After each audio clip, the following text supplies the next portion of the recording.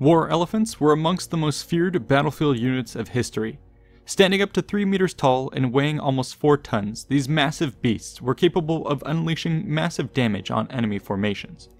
One must imagine the sheer terror of soldiers facing them for the first time. Even veteran troops were prone to dissolve into a rout as their comrades were trampled, gored, or smashed to pieces.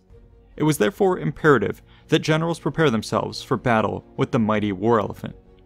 We covered them in a separate video which I suggest you take a look at. In this video, we'll be covering the history of anti-elephant tactics. Today's video is sponsored by Babbel, the #1 language learning app in the world. I love learning about the past and exploring new places to get immersed in their rich history. Therefore, it's always helpful for me to have a resource for learning new languages quickly and reliably. Babbel is a subscription-based learning app which has become my go-to solution for these sorts of problems. They offer 14 different languages with professionalized courses that take into account your native tongue. Babbel's approach rises above the competition thanks to bite-sized lessons for easy, on-the-go learning tailored to real-life situations, which you can actually customize to meet your specific language goals, be it for business, travel, food, or more. The app works across multiple devices, which has been excellent as I swap between script writing on my desktop or going on a walk with my phone. Start learning a new language today by signing up for Babbel. Click the links in the description below to get a limited time deal for 50% off your first 6 months. I hope you enjoy. Since elephants are close range, heavy hitters, the most obvious counter strategy would be to try and beat them from a distance. For much of antiquity, this would have meant using arrows and slings. Such weapons had quite long ranges and theoretically meant that you could unleash several volleys at incoming elephants before they reach you. But would that be enough? Well, elephant hides are actually quite thick and do a good job of protecting vital organs, meaning that scoring a kill shot would be quite hard.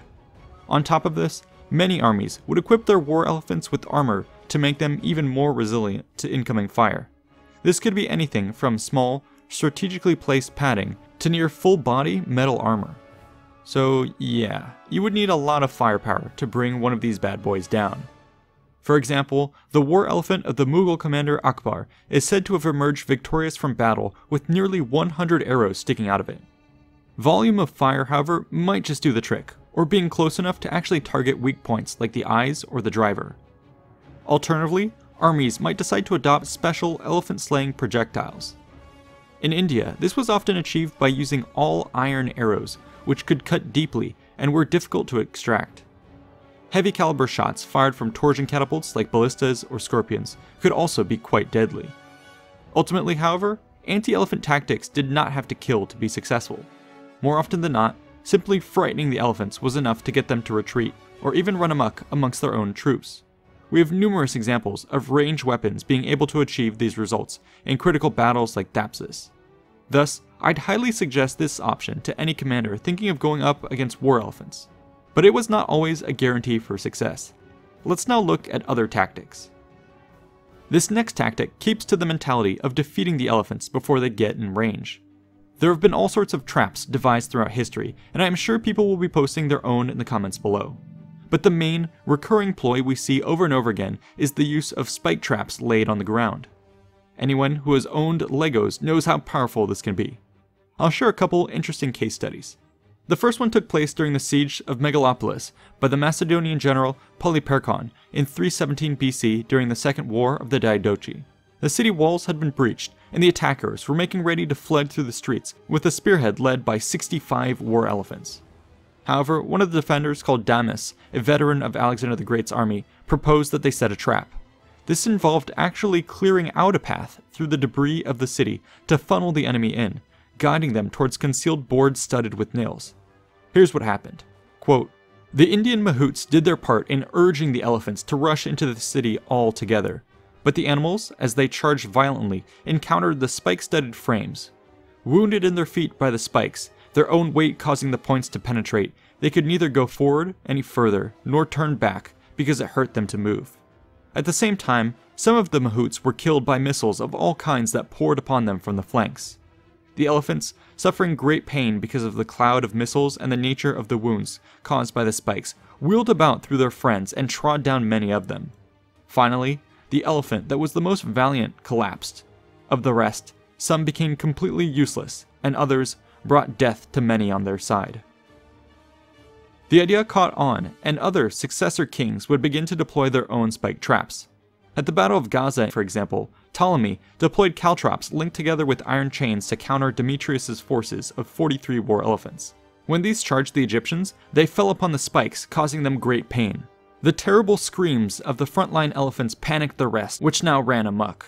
This allowed Ptolemy to follow up with a swift assault that captured the elephants and routed the enemy army. We have references of other armies defending their fortifications or battle lines with all kinds of pits and spiky elements to ward off elephants. Back in India, these features were so common that actually most fortress gates were outfitted with spikes to repel elephant battering rams. However, these sorts of measures relied quite heavily on knowing precisely where the elephants would attack, which wasn't always a guarantee. Nonetheless, I'd rank them as one of the most effective anti-elephant tactics. Let's now move on to the next one. Another tactic would be the use of formations to mitigate the impact of elephants. This concept had been tested previously by Alexander the Great against the chariots of Darius at the Battle of Gaugamela, where his men opened up lanes to allow them to pass harmlessly through the lines, at which point they were set upon from the flanks. The Roman general Scipio would do the same at the Battle of Zama, when he deployed his maniples into lanes whose presence was hidden by skirmishers. When Hannibal's elephants charged, the light troops opened up the lanes, guiding the elephants through to the rear of the army where they could more easily be finished off. This was a spectacular success, but not one to be so easily replicated. Instead, most of the historical record points towards commanders opting for other tactics. Let's continue to cover these. As we have seen so far, one of the major weaknesses of the war elephants was their susceptibility to panic. Thus, another major tactic would be to get them to freak out psychologically using sights, sounds, and smells. Generally speaking, a wild elephant would freak out at most sensory experiences coming from a battlefield. However, war elephants were often trained to endure these. Thus, the trick in freaking them out was to expose them to something novel. One aspect of this was the use of extremely loud sounds. For instance, we have records of numerous battles where armies apparently yelled, blew horns, banged on drums, and created such a cacophony of noise as to repel the elephants. Yet this was not always a guarantee to work, and thus a prudent commander would ideally seek to induce fear using other senses. Fire is one such primal trigger. Armies could use torches and other flaming elements to ward away elephants. Even greater effect would be achieved if one could use flammable pitch to set alight an elephant, which would undoubtedly send the herd into a panic. But obviously, it would be hard to do this. Some commanders, however, were not dissuaded by such an obstacle and simply looked for other animals to set alight in their attempts to counter war elephants. For example, we are told that when Antigonus laid siege to the city of Megara in 266 BC, the defenders rounded up some pigs, doused them in combustible pitch, set them alight, and unleashed them on the enemy ranks. The flaming, squealing pigs produced such horrific sights, sounds, and smells as to panic the entire elephant corps, which bolted in terror, trampling a great number of their own soldiers to death. It appears that the Roman army may have also attempted to deploy this trick against the elephants of Pyrrhus at the Battle of Maleventum, although our records are spotty. They undoubtedly did play some role, as Roman coins minted during the period feature an elephant on one side and a pig on the other. Later on, in 544 AD, we are told that during the Roman siege of Edessa, the defenders suspended a pig from the fortress walls, whose screams put Persian elephants to flight.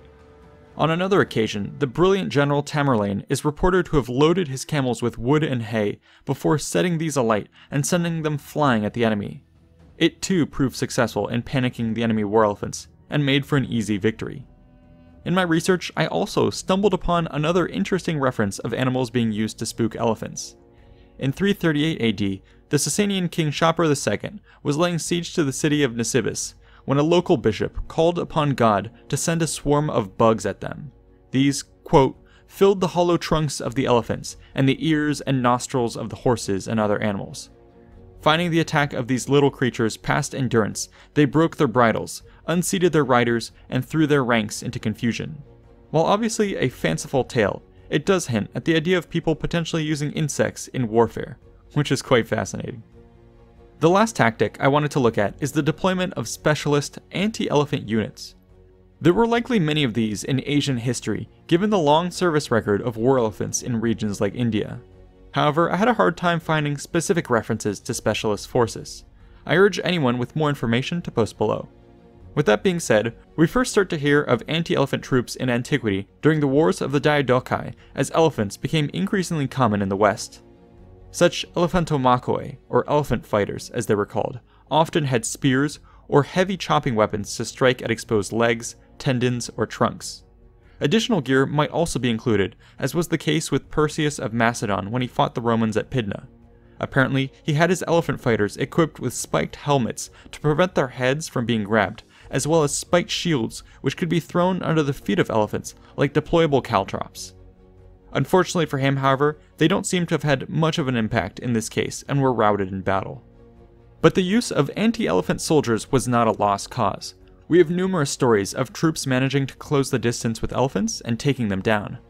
Arab soldiers fighting the Sassanids, for instance, learned to pick off the elephant guards before swooping in to cut the girths, holding their howdahs, leading them to topple over and make easy targets.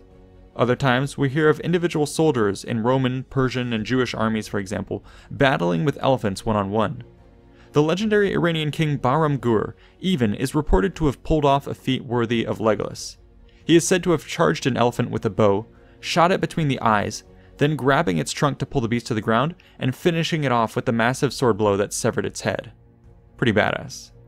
Another fascinating anti-elephant unit worth mentioning are the 300 specialized wagons deployed by the Romans against Pyrrhus at the Battle of Asculum.